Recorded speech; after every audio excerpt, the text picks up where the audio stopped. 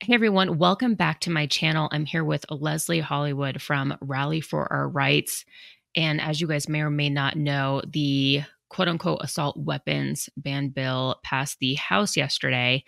A lot of people are contacting us asking, what are the next steps? It has not become law. It still has a few more steps to accomplish, and we're hoping to beat it so that it doesn't become law. But I asked Leslie to come back on my show because she's probably one of the most knowledgeable people that I know regarding this, and just kind of like run us through everything that's happening and what steps we can take. So, Leslie, why don't we just do like a little recap as to what has happened so far? Yeah, well, thank you again for having me back on the show. It's such an important issue to talk about this and really kind of get the facts out about what is going on because it's definitely getting too close too close for comfort for me, and I'm sure for everyone else as well. Anyone that watched any of the previous videos that we did, I kind of started out by talking how a bill is made. So if you aren't sure how a bill is made, you can go back and watch the beginning of either of those videos, and you will get the process that we actually have to get this bill through. So the assault weapons ban is HB 24-1292, if you want to Google it and look it up and read the bill itself. And that bill has now passed the entire House chamber within the Colorado General Assembly. So what that means is that it had to start at the Judiciary Committee. That was a public hearing. There was 12 hours of public testimony. And they cut it off at 12 hours. There were still hundreds of people signed up to testify that day. Once it passed that hearing, it actually went through to a vote, and this just happened Friday, a vote of the entire House chamber. And so that was every member of the House side of the legislature, which is 65 members. It's the Democrats have a super majority in there. So it went to that vote on Friday, and that was actually a very, very long day. The Republicans down at the Capitol right now, even though they have the minority, I have to give them some huge, huge kudos on this. They just, even though they know this is a losing battle for them in the House, they just fought and fought and fought for us on Friday. And I just want to make sure people know that. I so much appreciate their voices down there because it's not an easy feat right now. So they, after pretty much it ended up being 5 hours because House Speaker Monica, or the House Majority Leader Monica Duran, she actually cut off the debate on the House floor at 5 hours. So for 5 hours, they just ran amendments. The Republicans ran amendments. They talked about what's wrong with this bill. They worked on educating their fellow Democrat members there in the House, and just very, very long process. It can be watched on YouTube. You can actually go back and find Friday on the Colorado channel is what it's called. You can watch through that process if you want to. In the end, which is always amazing to people, it's very anticlimactic when it ends because in the end, all of a sudden they go through from this very heated debate to all of a sudden, okay, let's go ahead and vote on this bill. And it's actually done through a voice vote, which basically means that everyone who is in support says aye, and everyone who is opposed says no, and then whoever's louder supposedly wins. Because the Democrats hold the supermajority, it doesn't actually matter who's louder. It pretty much just matters who the Speaker of the House wants to say won that little voice vote. And of course, it was given to the ayes, and the ayes have it, and the bill passed second reading. From there, they immediately turned around and they scheduled it on a Sunday. So this was kind of interesting. Obviously, usually government doesn't work on Sundays. They called the legislature in this past Sunday to hear this bill on third reading. They call that third reading and final passage. Third reading is a little bit different, only in the way that they can't submit amendments like they can in second reading. So we didn't see any amendments submitted or anything like that. But they did. It was everybody who wanted to speak. Every member of the House who wanted to speak had 10 minutes to get up there and say their piece and try to convince their colleagues to vote the way that they think they should vote. Again, the Republicans just absolutely dominated that entire time. They used every 10 minutes that they could to just get the message out, to continue to get the word out. and honestly kind of slow down the process a little bit, which is appreciated. And in the end, the third and final reading goes to an actual recorded vote. So in the end, we had every Republican and 9 Democrats vote against the bill. I was actually surprised to see 9 Democrats vote Mhm. against that. That was a surprise for me. I thought we'd see a couple. 9 was a lot. So that was a Yeah. big deal that we definitely have some opposition that's crossing those party lines. And unfortunately, it passed a 35-27. So even though we had 9 Democrats vote with Republicans, still not enough to kill this bill in the House. From there, it will move on into the Senate, where the process will start all over again, starting with that committee. The Judiciary Committee is what the committee it should be assigned to. A public hearing. Again, it will go through all the steps again, if it even makes it through that very first committee. Yeah, absolutely. I was surprised too to see that 9 Democrats voted against it. And what I thought was even more surprising is 6 out of the 9 representatives were female. And I had joked on Twitter, I'm like, wow, these females, have bigger balls than most of their colleagues. But that was like, I mean, that was great to see. And I was really proud of those people. And if anybody wants their information to thank those 9 Democrats for voting in our favor, I think I'm going to list those emails in the YouTube video because I do think that we owe them a favor. And I've gotten a lot of pushback against that because even on Friday, we found out who voted no. And I asked people, it was like 5 Democrats at the time, and I asked people to thank them for it. And people are like, why? So, thank them for doing their job. But if you look at some of these Democrats, a lot of them voted against it, even though their district is very much Democrat. So it really wasn't even in their best interest to vote to help us. It was probably in their best interest to vote and say yes, to be in favor of the bill. And I think that it's important to keep things classy and show that we are appreciative. I don't think that, it hurts at all. One thing that I do want to share is as of recently, and I don't think I've been public about this at all yet, but I was able to meet with one of the Democrats who was voting on this bill, and they reached out because they didn't have any knowledge about firearms, and they did what I think most Democrats should have done. Instead of voting based on emotions, like look at the facts. And so met with her aide and had been talking back and forth. So we met in person at the Capitol last week. I was at the Capitol last week for 8 hours and then also testified against some of these anti-gun bills. And then since we've been messaging, texting back and forth, and I'm trying to send her as much information as possible, all of these stats. And sure enough, to my surprise, it actually worked, and she voted against this bill, which is just, I don't know. It was like a big accomplishment for me because I think that a lot of times we give slack to, Democrats, and we think that they're all bad, but a lot of them really just want to vote for their constituents or what they think is going to be best. And sometimes that doesn't mean that because they fall under a certain party line that they're just bad, they're bad people. And I think that this is proof. And I think that more than ever, it's really important to show respect to the people that could potentially swing both ways. Whereas, the bill sponsors, Elizabeth Epps, Tim Hernandez, and what is it, Garcia, whatever her last name is, those people I'm like, I could care less about and I don't have any respect for. But that said, go ahead. Yeah, and well, and I just wanna, I wanna kind of, run with that a little bit because as you know, you and I behind the scenes when you were talking with that representative that you're referring to who did end up in the end voting against this bill, she is not in a swing district. She is in a hard Democrat district, and she, like many of these Democrats, are just simply ignorant about guns. Yeah. And, the fact that she reached out, well, it started by you reaching out and saying, if anybody wants to learn, I'm happy to come talk to anyone. You didn't use rhetoric, you didn't use propaganda, you didn't throw bombs. You just said, hey, I want to come teach you about guns. And you're not very threatening, which helps too. Mhm. And so they said, yeah, and they opened their door to you, and you went to the Capitol and you met with her, and you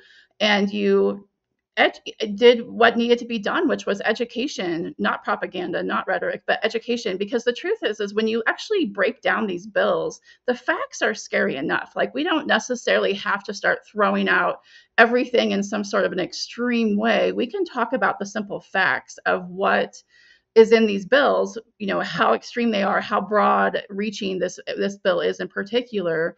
And that's really ultimately what ended up likely changing her mind, as you know, and as I know, since I was talking to you behind the scenes about it.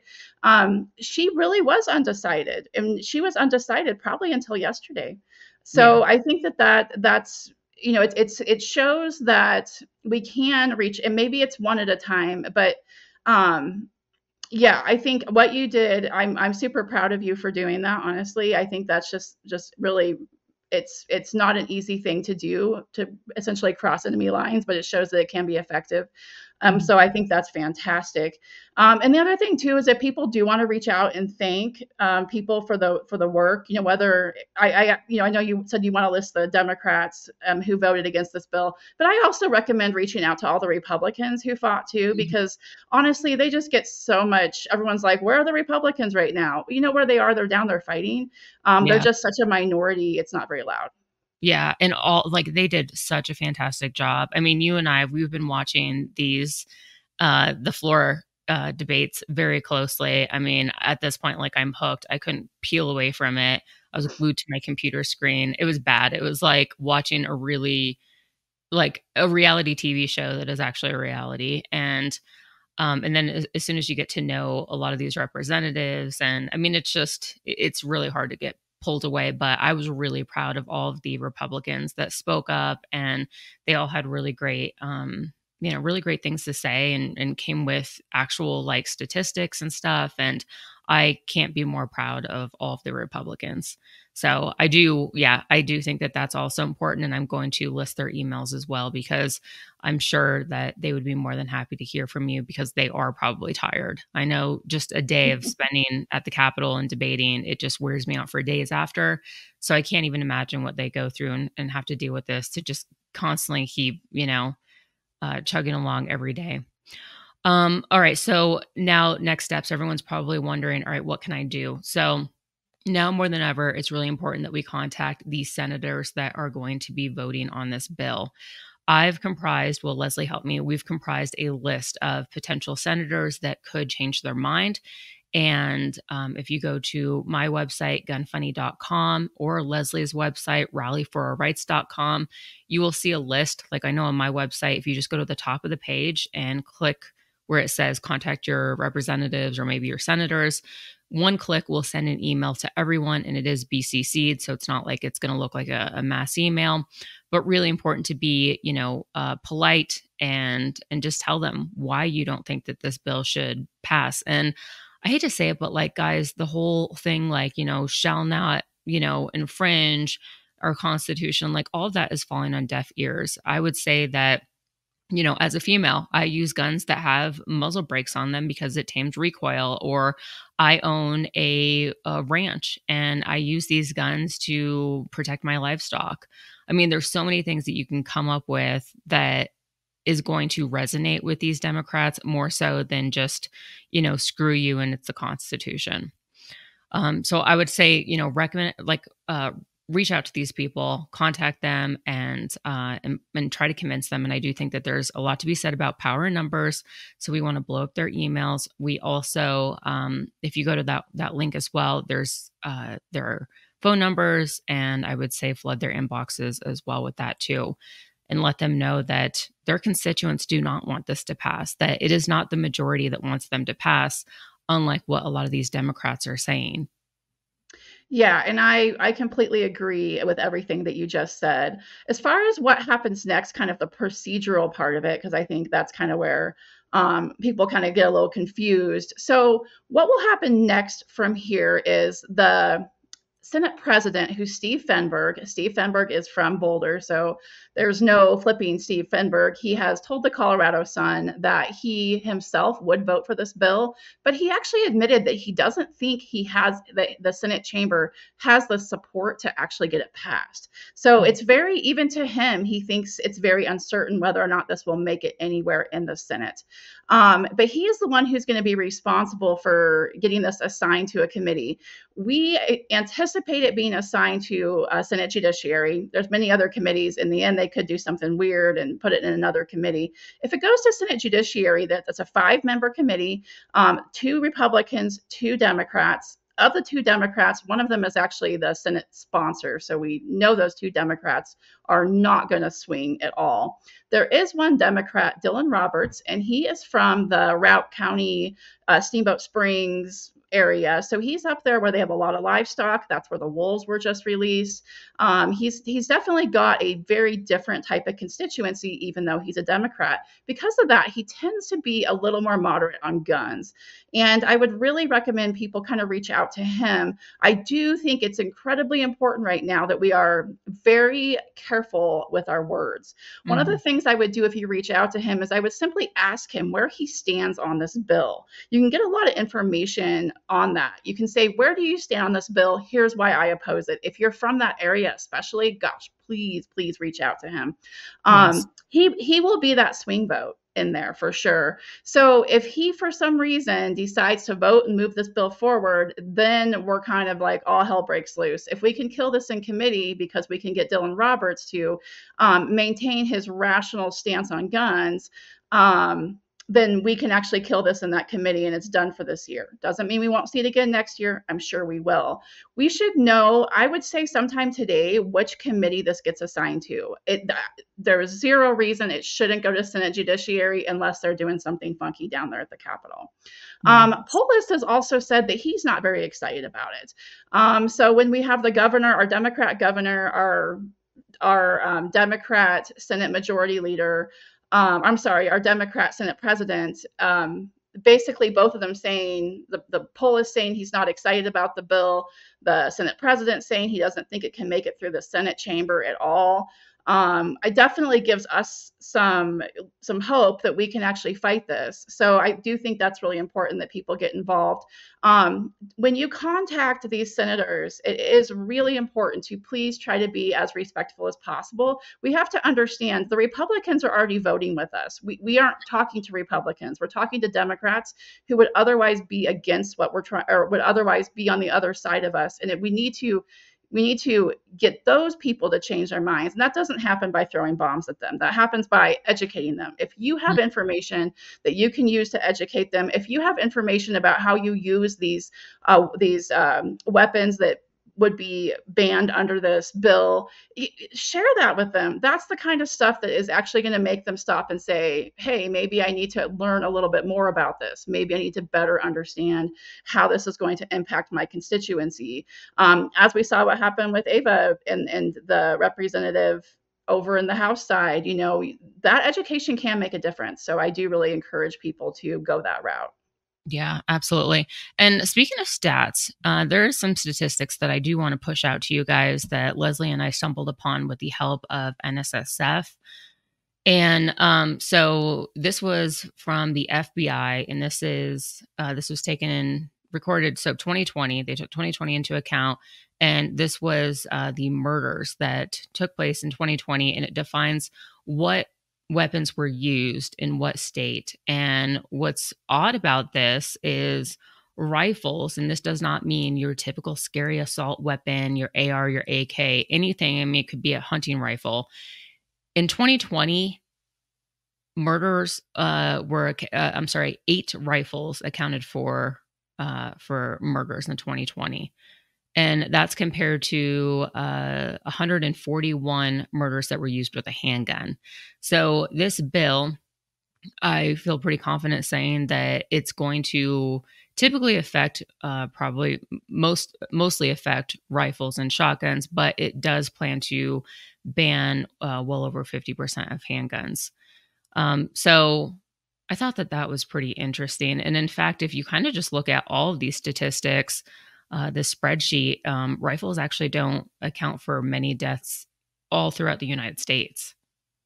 They don't. And so this data, this was actually not the data from NSSF. This was within Rally for Our Rights. We have a couple guys who are just phenomenal with FBI data. They even dig into the Office of Gun Violence data here in Colorado, and they just pull out stats that we can use for bills like this.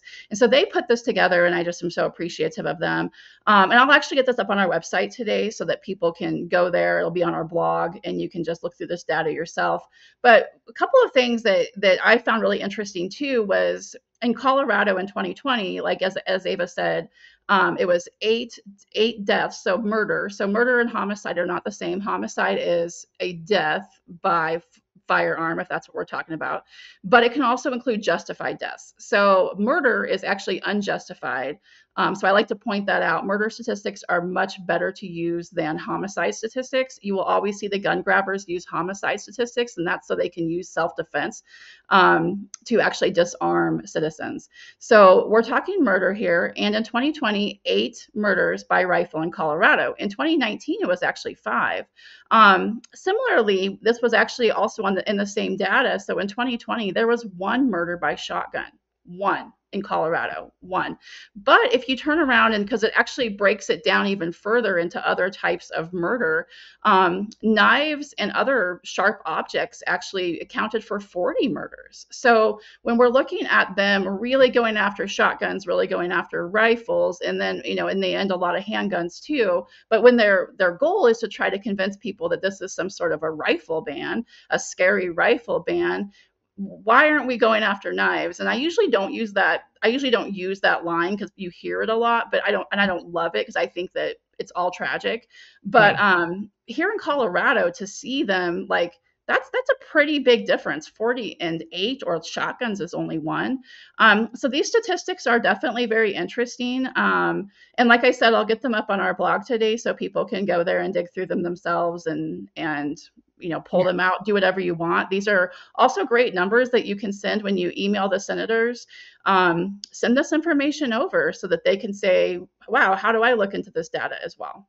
Yeah, absolutely. And I appreciate the guys from Rally for Our Rights putting this information for us, putting it together for us. Another thing that I wanted to include is people might be thinking, well, where is 2023 data and stuff like that? But from my understanding, this is the most recent data that we have information for, correct? Correct. Yeah. So the way the data is compiled and released by the FBI to the public, 2020 is the most recent that we have, and as soon as 2020 comes out, we can start breaking that down. Yeah. So yeah, so that's kind of where that is. It's just lags. Yeah, it's not that we're trying to cover up anything. It's just that's the most recent data that we have. Talking about other statistics, so we have a friend at NSSF, and he was really helpful in putting together something that I thought was interesting. So he looked at, well, his team. So they went to Gunbroker, and they essentially looked at the first 100 guns that were for sale. And because I was like, well, how are we coming up with this, this percentage rate that will ban 80%, or sometimes we'll hear 85 or sometimes 90% of firearms. So he said, and I'll just read this word for word. He said, national level survey of firearms sales completed this morning.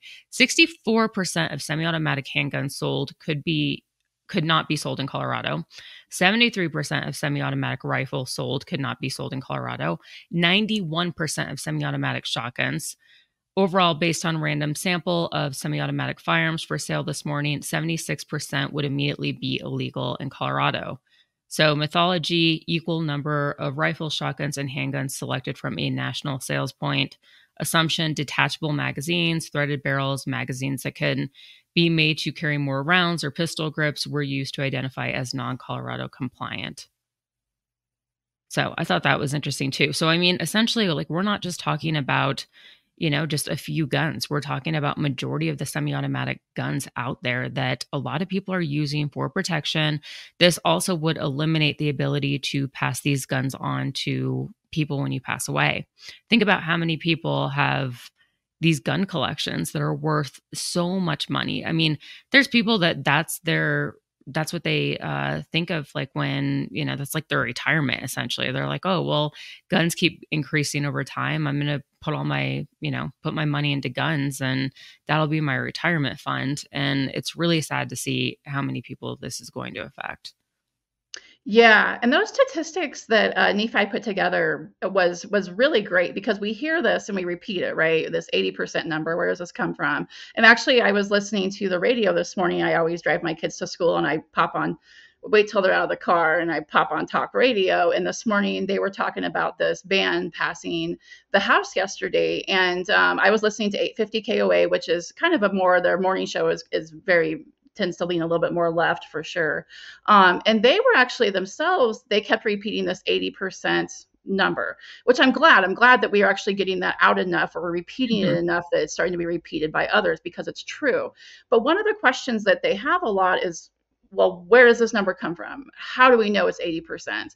Mhm. So it was great getting this data, and it can easily be replicated the way that he did it. It was great to have that data, because now we can actually turn around. That's information that we can provide to all of these senators who are going to be voting on this bill. Like, this isn't just some crazy number that we're throwing out there, hoping it will stick. This is Yeah. actually based on this information, and here's why. And those are the things that will turn some of those votes. In the Senate right now, I can tell you we definitely have at least two or three Democrats who are no votes on this bill. So those are we already have some Democrats who we know are not going to vote for this. And there's a lot of others that are on the fence, and it's information like this that is going to push them over and say, okay, this is too big of a bill. It's too broad. I support the idea, but I don't support this bill. We see that a lot. So we really want to kind of push them to that point. And it's going to be information like this that's going to do it. Yeah, absolutely. I'm trying to think if there's anything else to cover.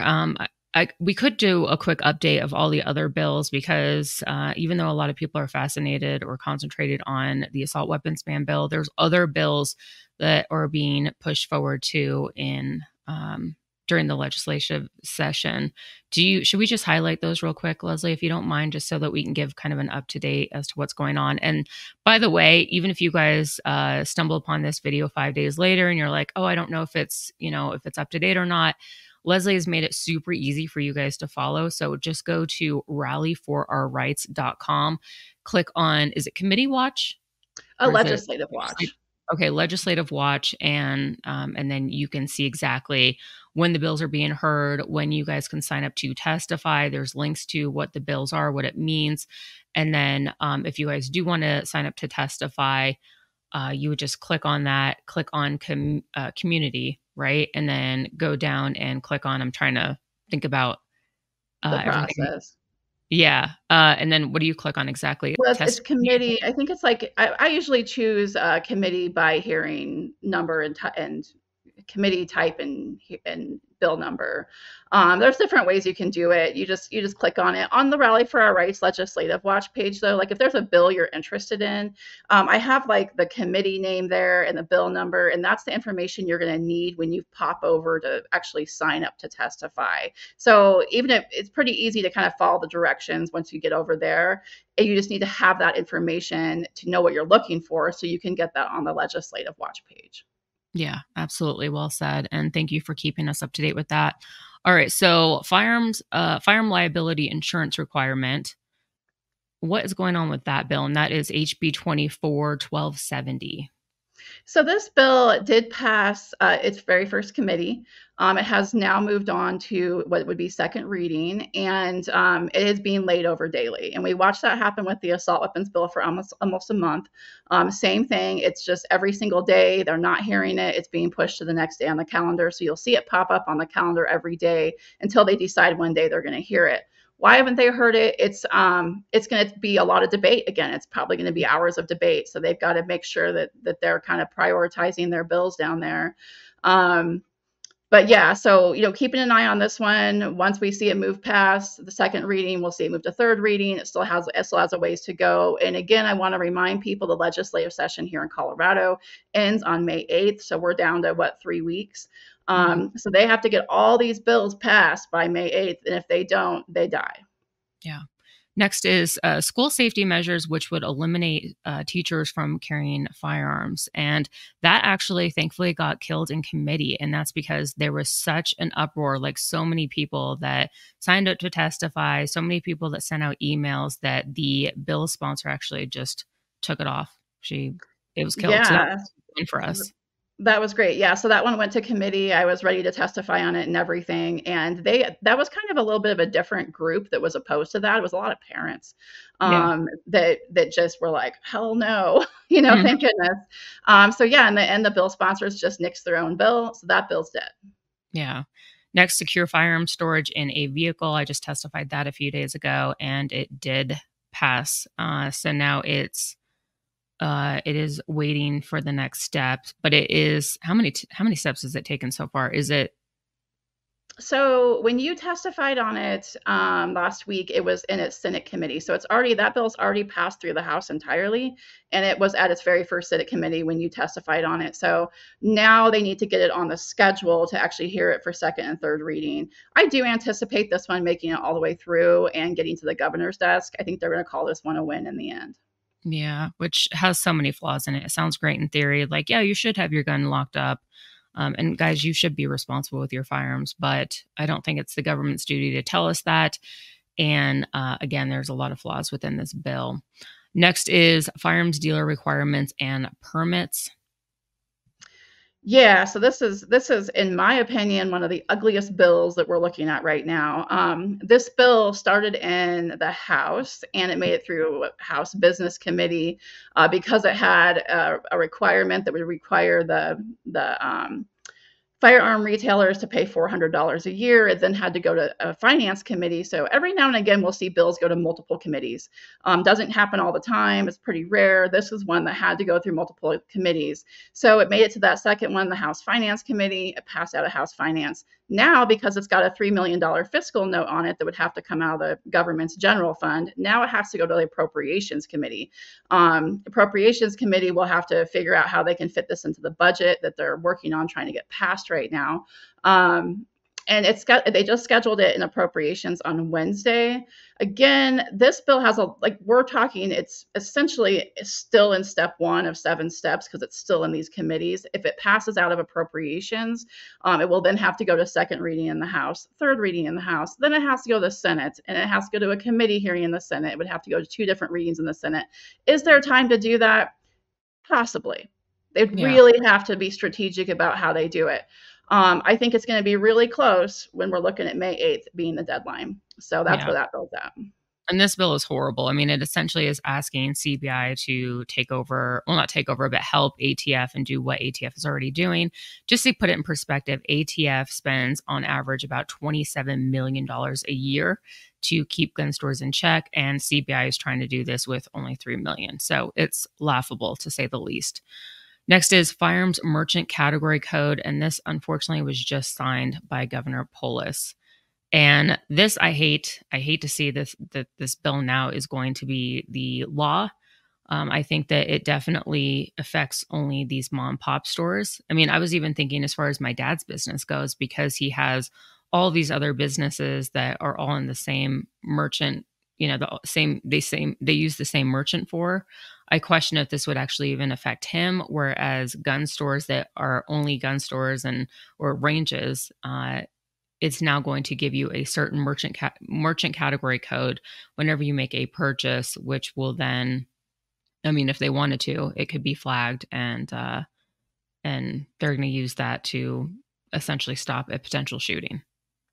Yeah. This bill is just weird. I really listened to the last committee. It became very apparent that actually nobody has any idea how it's going to work.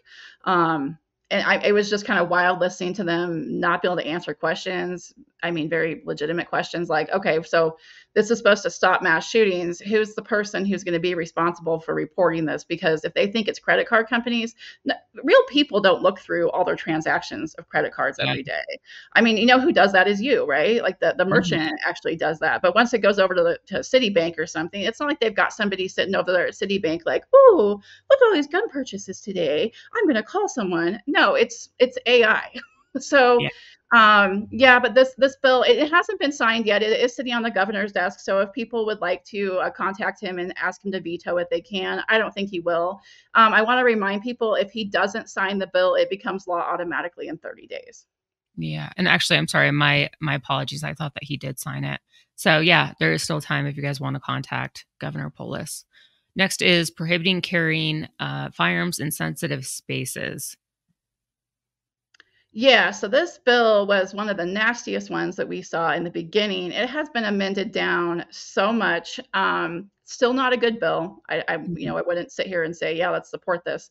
One of the things I will tell you, the reason it did actually get amended down was because this bill could not have passed Senate Judiciary, the same committee that we're looking at the assault weapons bill going to. And the reason it wouldn't have passed Senate Judiciary written as it was initially written is because of that senator I mentioned, Dylan Roberts. Dylan Roberts is the reason this bill got amended down to now is prohibits concealed and open carry, any carry at all. Concealed prohibits all carry on government property, or not government property, government buildings. So inside government buildings, exempts parking lots, polling locations, and then it includes educational institutions, which would be like colleges and preschools.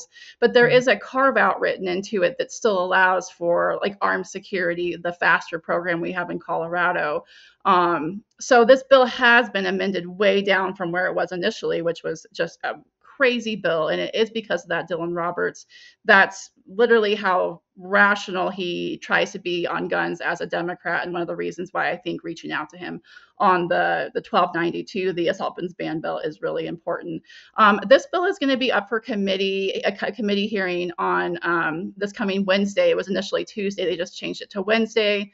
And it's to go ahead and provide public testimony. Go to our website. The information is there, and you can sign up and do it remotely or in person. So that's where Mhm. that bill's at. I do think this bill is going to also make it all the way through to the end and become law. I think some of these bills they need to have their wins, and these are going to be what they are. Yeah. Next is firearms and ammunition excise tax, which is, I think, what did they amend it down to 10% now or It was 9%? 9%. They amended it down to, 9%. yeah. But still, that said, when we did the math, we're like, ultimately, it's going to increase taxes by 22 to 30%, even with Yeah. that amendment. So, um, it's crazy. And again, like we've said in previous videos, a lot of these bills are essentially making firearm ownership a privilege. I mean, they're basically making it so that it's not affordable for a lot of these lower income people to afford firearms.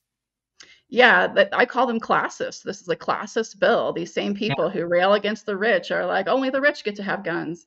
So yeah, this is a very classist bill. If this bill was to pass and become law, it doesn't actually become law. It would put a question on the ballot in November asking voters if they want this excise tax. That's because we have Tabor Taxpayer Bill of Rights, which requires all new taxes or tax increases to go to a vote of the people.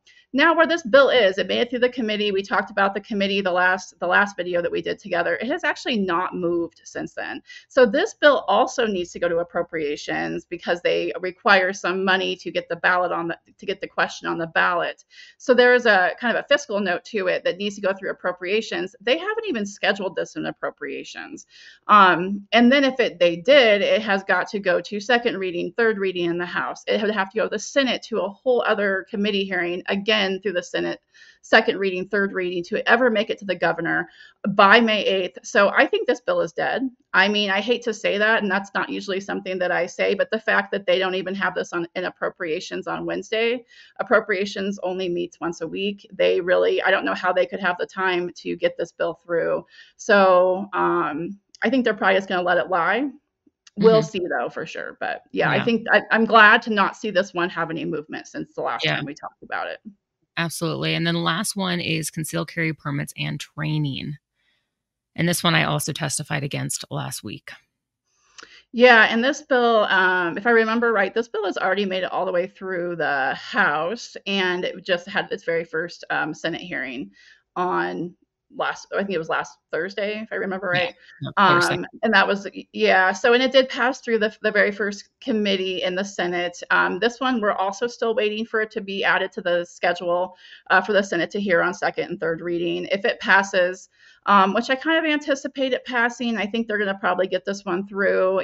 You never really know. Somebody's down there who has to, it's pretty much the Senate leadership that's got to determine where to take the time to put these bills, and are there other bills that are more important when they're getting this close to the end of the legislative session.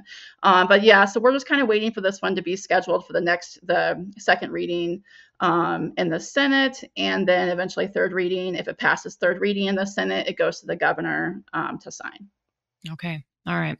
Well, thank you so much for joining me. I do appreciate it. Your knowledge is so much appreciated, especially with all the misinformation out there. Again, guys, if you want to follow what's going on and keep up to date, head on over to Rally for Our Rights. And then also, if you want to contact the senators, which you guys do not need to be in Colorado, we appreciate all hands on deck. Regardless of where you're living, they don't have to know that you're living outside of Colorado. Contact the senators. You can go to gunfunny.com, click on literally the link at the top of the homepage. It can't be any easier. One click will email everyone, and please be polite about that. And then we will keep you guys updated as things progress, but hopefully they do not. Yeah, thank you. Everything Ava said is correct. Please reach out, put in the legwork here. That's where it starts. And we appreciate all the support to help kill this bill. Thank you.